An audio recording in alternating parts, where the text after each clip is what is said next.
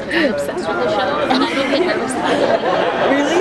Yeah, but like I'm obsessed with the show, but I want to know like what can you tell us anything about season 2, because like your character has been through some shit. Oh man, she has been through a lot. And one thing I will say is it is not over yet, unfortunately for Isabel. The first couple episodes are going to see her having to deal with the aftermath of what happened last season. So, you know, finding out that her husband was evil and an alien and using her body to commit murders was bad enough.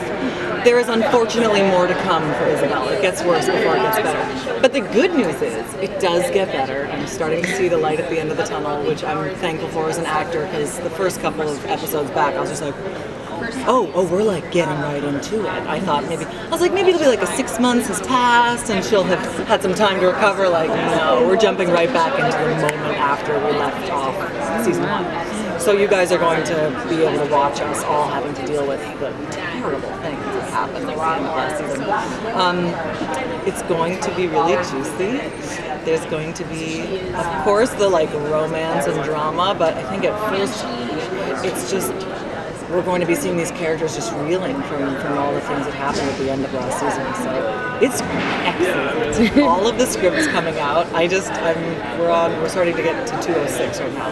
And I just read the script and I was like, I read it in one. It was like when I was reading Harry Potter. It was the same thing, that I just opened it and I would like walk around. I'm like making myself toast and like going pee and like going to the movie theater. I'm like, I couldn't put it down. So the writers are doing an incredible job, and it's so good to be back. I'm excited. It was a nice, short little soundbite I just gave you. No, totally. Like, how do you explain that your husband was gone? Like, is gone. Like, I mean, I'm assuming Isabel has friends, and like, but like, how do you explain like?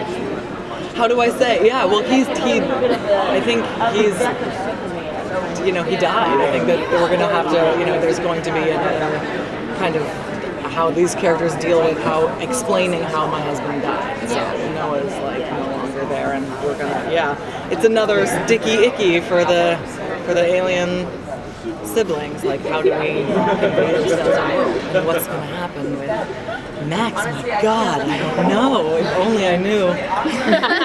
I mean, he's here, so that's a pretty good sign. It's a good sign. He's here, but he's here as a grip. Yeah, he's here really to just help us move things from home. They saw how strong he was on set, and they were he's like, very strong. You can lift things. You know, it's surprisingly not as strong as you'd think. Looks strong, quite weak.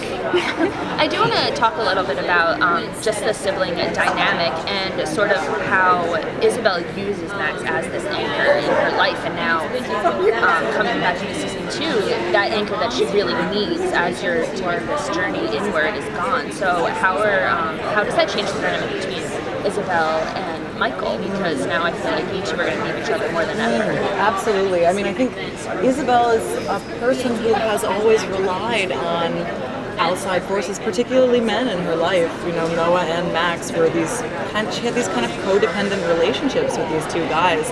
And I think it prevented her from really knowing how to stand on her own. So now when we see her suddenly being on her own, it's one of these things where it's just you're thrown into the deep end, and either you sink or you swim. So I think Isabel at the beginning of this season was really just trying to figure out how she can survive. Because she spent her entire life not ever having to do it on her own. So it's a really empowering storyline. I'm so excited to be part of it. But for sure, with Michael, you know, they always have this back and forth. They have this like contentious love-hate relationship. They love each other so much, and they also just give each other such a hard time and butt heads all the time. But I think this is going to, you know, we see that familiar dynamic where I think she needs him and she loves him so much, and also she's like, Michael, you drive me crazy.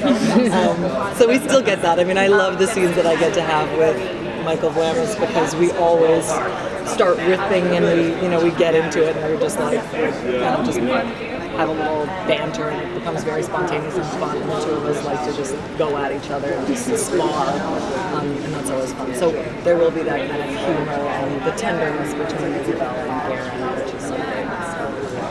Yeah, can you tease, I mean, you said that there's going to be some heavy stuff, so can you tease us any of the light stuff that's coming on? Any of the light stuff, yeah, well, I think that first and foremost, there's a lot that has to be dealt with off the end of season 1. So once that stuff is kind of, we're kind of wading through all of that supercharged emotional stuff.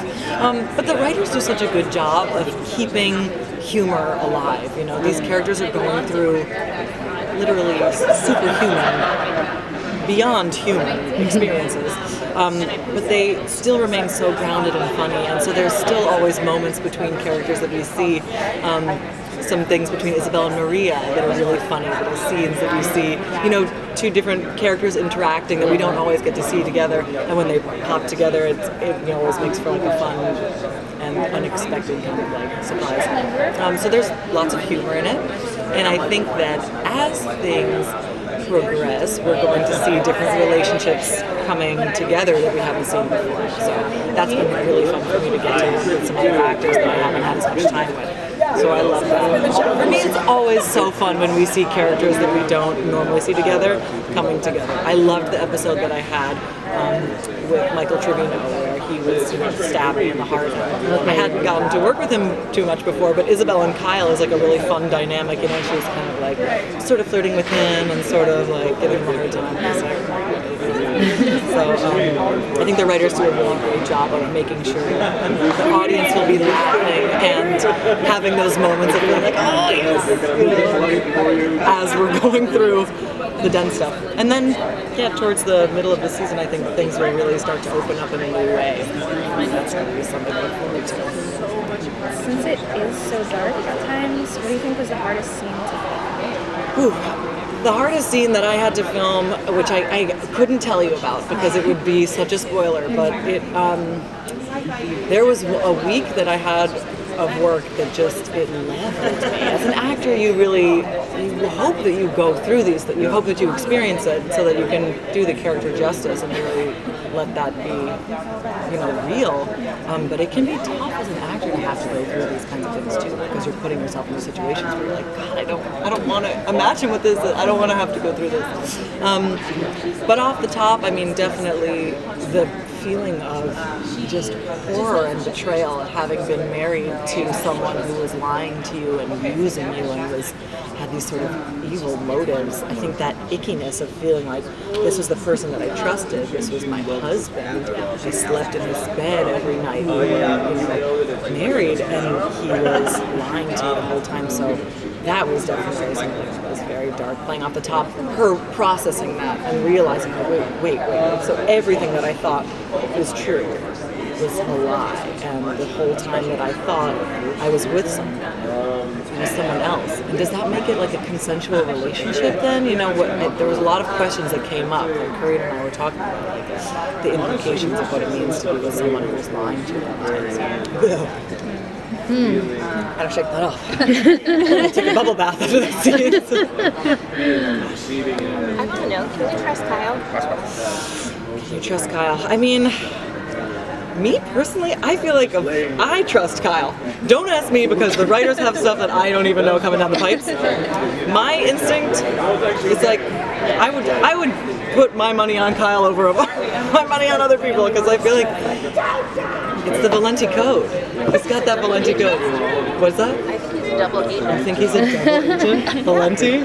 Oh my god. That's like my theory. I get torn apart for it online. Oh my god. I like that theory. I've never thought about that. Sorry. Oh my god. I need a bubble bath. Thank you so much. Thank you. Such a pleasure talking to you guys. Have a wonderful day. You too.